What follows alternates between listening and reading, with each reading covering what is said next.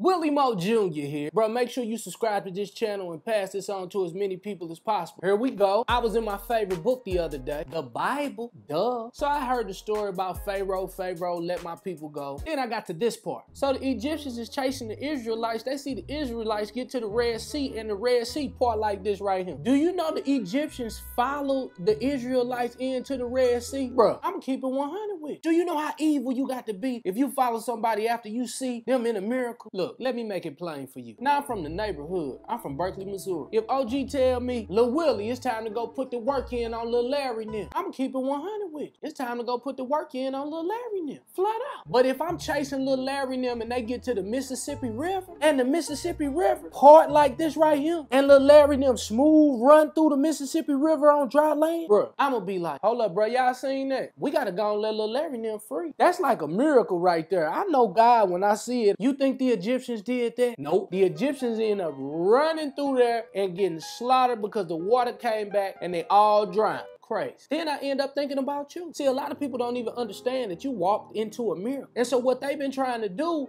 is they've been trying to do it like you, act like you, and walk in your miracle. Guess what's been happening to them? They've been drowning. Then they got the audacity to hate on you, but they don't understand that it's a miracle that you're in the position that you're in today. It's a miracle that your career is popping. Do they understand how long it took you to go to school or how long it took you to build that business? Now they got the audacity to look at your miracle and try to run and walk in. They don't know about all the nights of tears, all the days of uncertainty, all the times you wanted to quit, the sleepless nights when you had to cry on your pillow because you ain't know how you was gonna make it. Then they got the audacity to hate on you because you a miracle. Boy, please. It's so funny to me that people don't understand the sacrifices that you had to go through to get to where you are today. Do you know how evil you got to be hating on somebody who walking in a miracle? Flat out. Remember, don't let somebody's old opinion of you stop you from being the new you, because you're a miracle. Flat out.